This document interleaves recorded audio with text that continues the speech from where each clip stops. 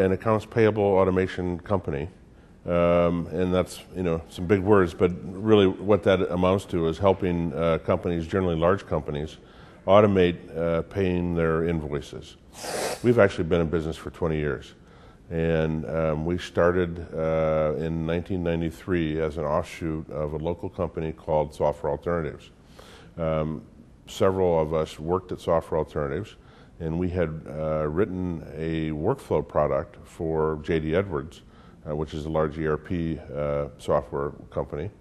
And when Software Alternatives went out of business, J.D. Edwards first tried to hire us, and then when we said no thanks to that, because we didn't want to leave the area, they prompted us to start the business to support this product for them worldwide. So we did that, and then within a year or so after that, we took over ownership of that product, and over the course of the last 20 years have moved from being a reseller to having written our own products and selling those.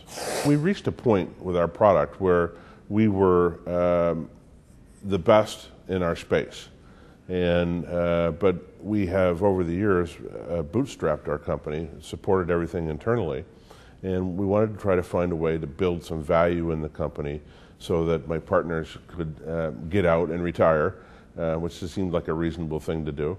And we didn't know how to do that. We knew how to write software, we knew how to sell accounts payable automation or workflow.